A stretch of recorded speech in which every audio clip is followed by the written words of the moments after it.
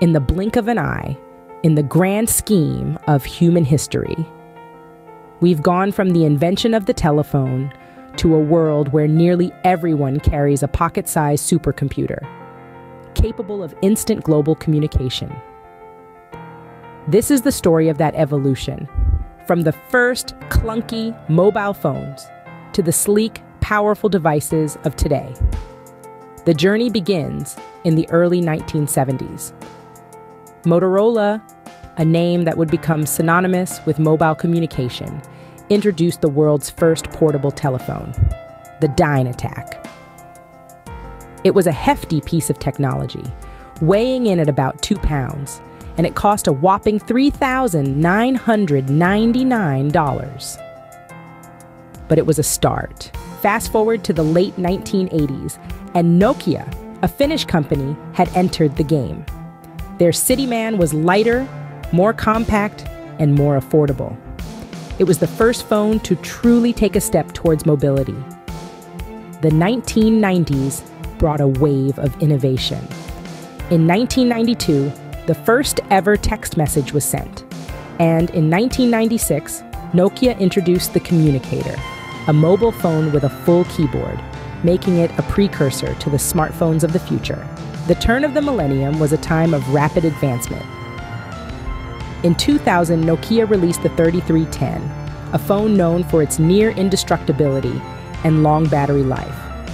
It was also the first phone to bring mobile gaming into the mainstream with its preloaded game, Snake. Then, in 2007, a seismic shift.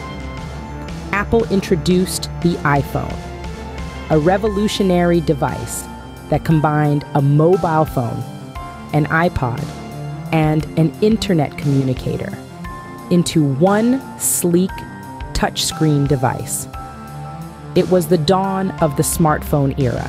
From there, the floodgates were open. The next few years saw the rise of Android, Google's open source operating system, and a wave of new devices from companies like Samsung and HTC. Smartphones became thinner, faster, and more powerful with each passing year. The last decade has seen the introduction of features that would have seemed like science fiction in the days of the Dynatac. Today's smartphones have multiple cameras, fingerprint scanners, facial recognition, and the ability to operate in virtual and augmented reality. And so, here we are.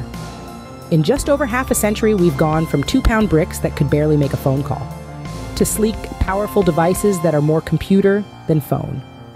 We've seen the rise and fall of giants, the birth of new ways to communicate, and the integration of technology into every aspect of our lives.